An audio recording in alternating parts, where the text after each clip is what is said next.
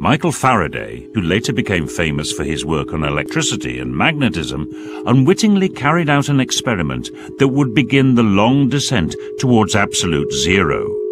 He was asked to explore the properties of a newly discovered pungent gas called chlorine.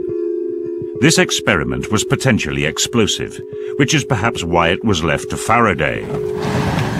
And perhaps also why Dr. Andrew Shidlow is curious to repeat it today. We are about to undertake an exceedingly dangerous experiment in which Michael Faraday in 1823 heated this substance here, the hydrate of chlorine, in a sealed tube.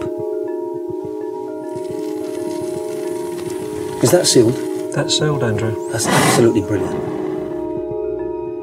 In the original experiment, Faraday took the sealed tube and heated the end containing the crystals.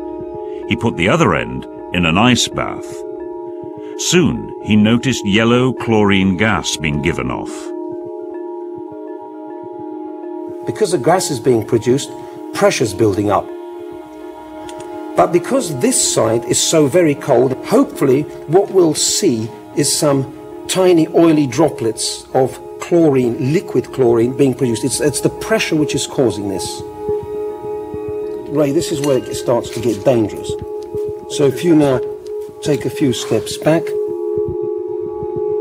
When Faraday did the experiment, a visitor, Dr. Paris, called in to see what he was up to. Paris pointed out some oily matter in the bottom of the tube.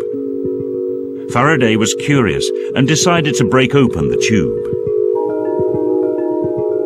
Right, so let's have a look inside here.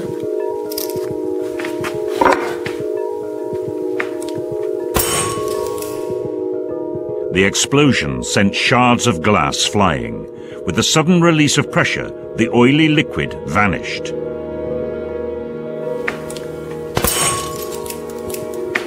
And there we are. Is that what happened? Yeah, that's exactly what happened. It popped open, glass flew.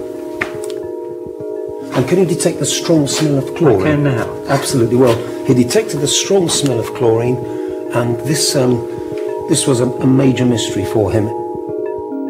Faraday soon realized the increased pressure inside the sealed tube had caused the gas to liquefy. Later, he used the same technique to liquefy ammonia gas. He noticed that on releasing the pressure, the liquid evaporated, triggering a dramatic drop in temperature. He predicted that one day this cooling might be useful.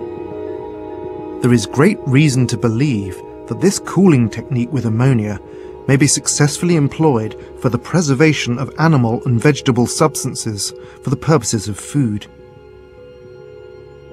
But Faraday's idea of using ammonia as a refrigerant was ahead of its time. Besides, he had no interest in commercial